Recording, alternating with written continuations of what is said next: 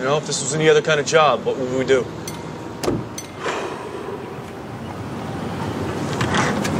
We try to figure out what we were dealing with.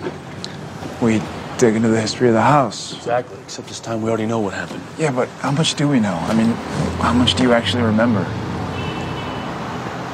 About that night, you mean? Yeah. Not much. I remember the fire, the heat. And then I carried you out the front door. You did? Yeah, well, you never knew that? No. And, well, you know Dad's story as well as I do. Mom was on the ceiling. Whatever put her there was long gone by the time Dad found her. And he never had a theory about what did it? If he did, he kept it to himself. God knows we asked him enough times. Okay. So if we're to figure out what's going on now, we have to figure out what happened back then. And see if it's the same thing. Yeah. Talk to Dad's friends, neighbors, people who were there at the time. Does this feel like just another job to you?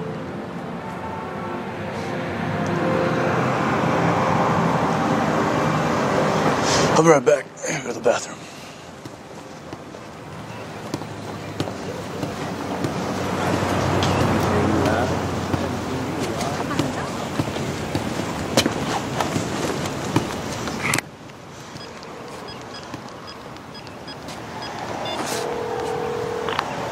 This is John Winchester. If this is an emergency, call my son Dean, 866-907-3235. Dad?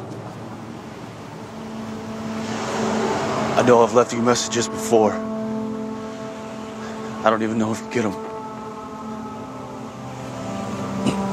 But I'm with Sam, and we're in Lawrence. And there's something in our old house.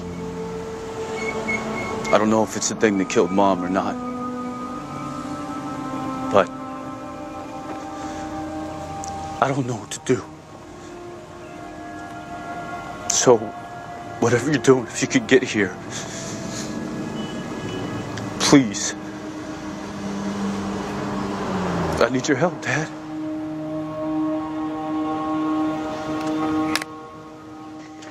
No, sir.